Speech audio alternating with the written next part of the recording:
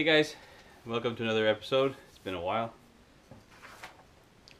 Today, I'd like to try my hand at making a bucksaw.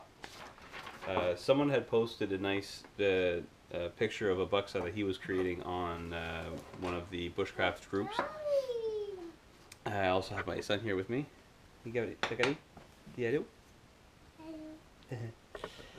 do. Yeah, so a guy had posted a bucksaw that he was creating, and as a response to that, somebody had posted this actual picture of his grandfather's bucksaw, and I found that this was a very nice, like a very aesthetically pleasing model, as well as the fact that that bent wood, that bent piece here is giving a lot of room for a very large tree for the side of the saw. So I'm gonna try my hand at doing this. So I bought two of these. The other one's here. So these are each only $2. They are 21 inches long, giving you a cutting surface of about 17 inches, or roughly a little bit more. And like I said, these are only like $2-3 at leevalley.com. So for Canadians looking for a very good, high quality saw, these are really cheap and but good quality. So I bought two of them, one for green wood and one for dry wood.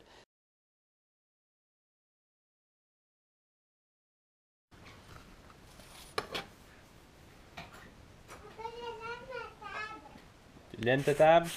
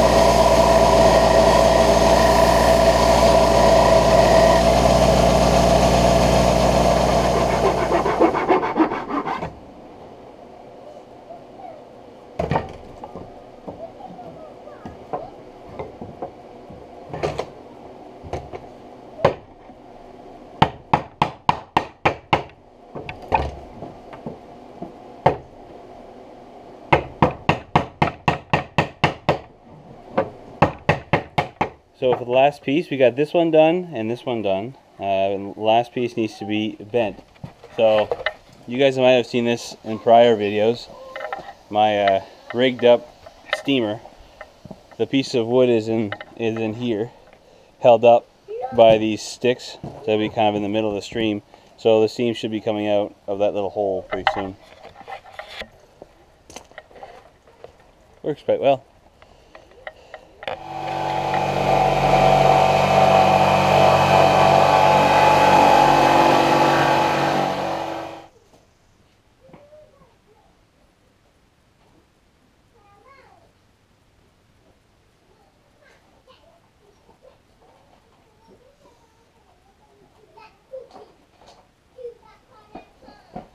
Every second counts.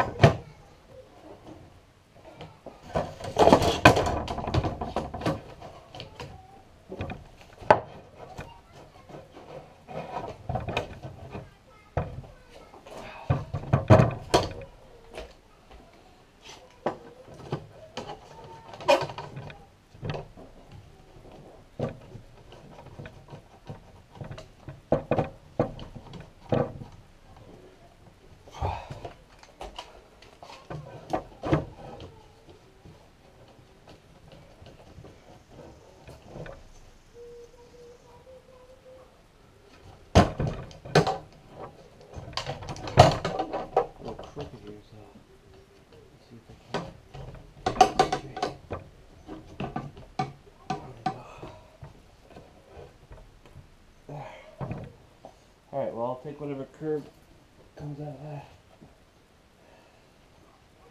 I'll make it work. Alright, so I leave that to cool off for about a day. And we'll see what. Okay, so we have basically our two pieces. I just got to round them off and make them nice. But that's basically how it is. Now the big challenge here is how to get these blades in, like inside. So this one's easy. All I got to do is cut a slit, a very thin slit at the edge with a saw. Like I can take my dovetail saw, whatever, and get that in. But this one, it's like right in the middle. So I'm gonna try something I've never tried before. I'm going to try cutting out a width of this into a strip, and I'm going to try superheating this with a torch. I'm going to see if I can't burn my way in. I don't know if it'll work, but it's the only thing I can think of to get a very linear slit right through that. So let's see how it goes.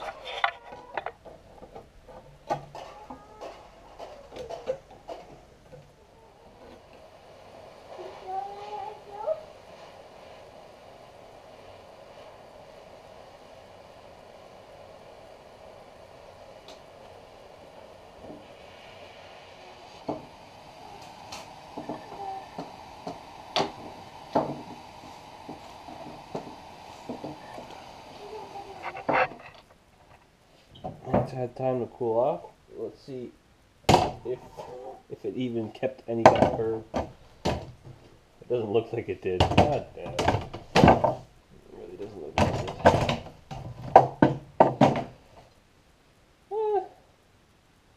I guess. So.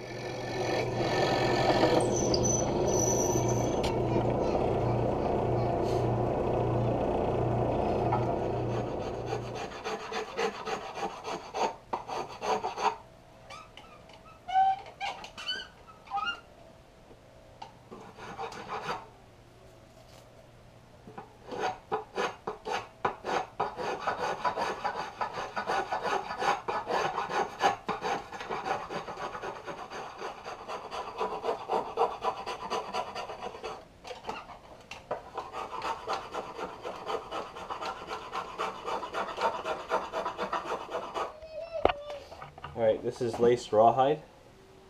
This is what I'm going to be trying to use as a top, like whatever the tightening mechanism. Sort of a nod to traditionalism. Traditionalism. Just got to work this this section here to get it a bit more rounded. Alright, so I put the rawhide in I soaked it into water for a good while. So let's just put this back together.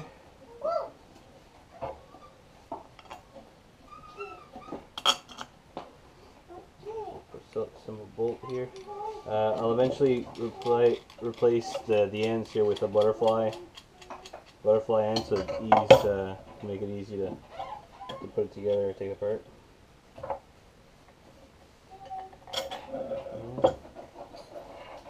Here.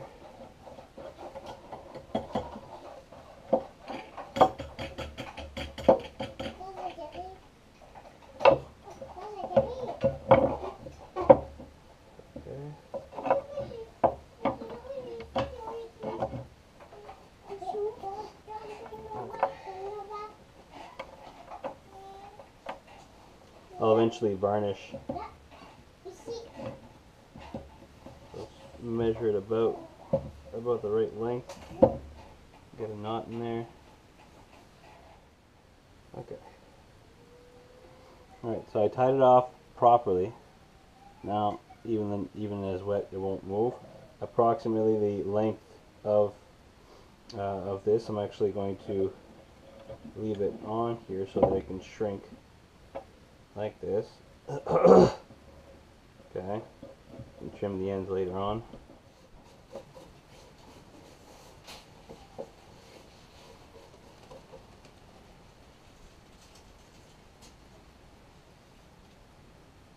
first coat, I'm not too worried about proper finish. Like even if there's little lumps or whatnot, since I sand off the first coat anyway. It's just the point of the first coat is to really saturate the wood as much as possible with the finish, and then we'll do a second and third coat probably.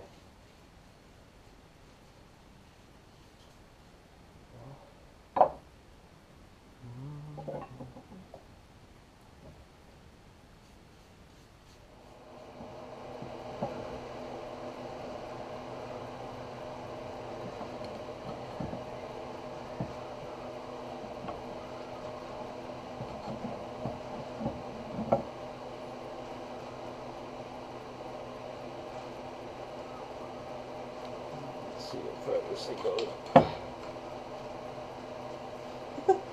So actually it feels pretty darn solid.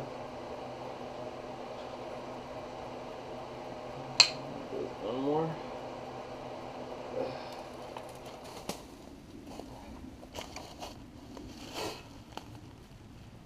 Alright. Feels pretty sturdy, I guess. A little wobbly if I push it this way, but we'll see how it handles this. Sorry for the angle. Can't really put my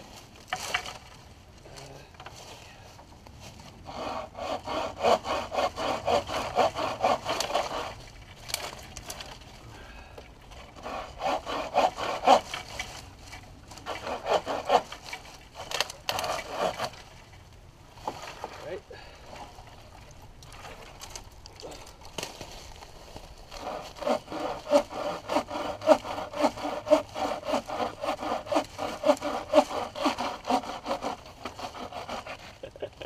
I think it's working out pretty well. If I put it here, it's gonna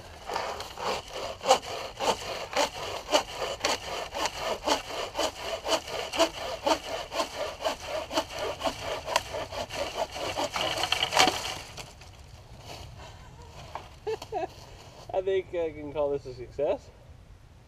That's awesome. Not only is it beautiful, because I think it's gorgeous, but it actually works.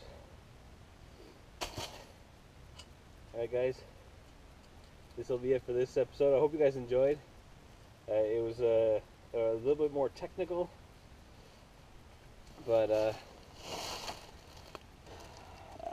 beautiful end product. To get a little bit closer, I find that it's what is this wood again?